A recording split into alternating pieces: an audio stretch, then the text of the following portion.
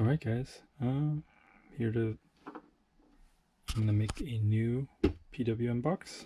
So this is my old one, the original one that I just took out. I bought a new one. This is a brush ESC from Hobby Wing, the 880. Got a little servo tester here. I'm going to use to control the speed. So this will be my main. This one will be my backup. And I also have the original trolling motor switch I'm going to be using as a second backup. And I want to wire this with the foot pedal for on and off. I've been watching some of the kayakers that have the pedal drive. They could stay in a spot, pretty easily. Just pedal a few times, wait for the current or wind to push down, pedal a few times, and they're back to their spot, so they keep in a good place. I'm going to use the same tactic, just turn it on a little bit and then turn it off.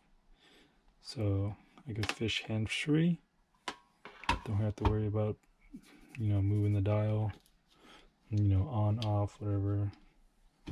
Just press the pedal, I know it's on, boom. Let it go, and I'm going to need to stop. Of course, gotta have some safety stuff.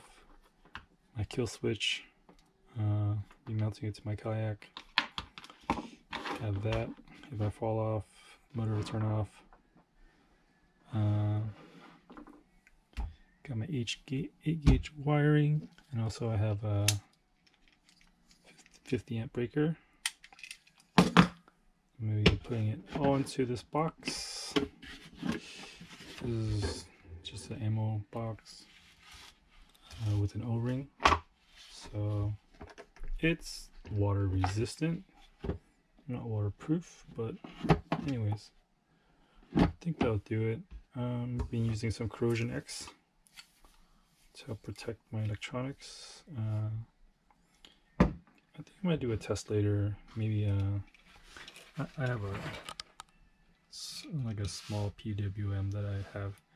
Maybe test how, if you were to, splash water into the PWM, will it protect it? We'll see.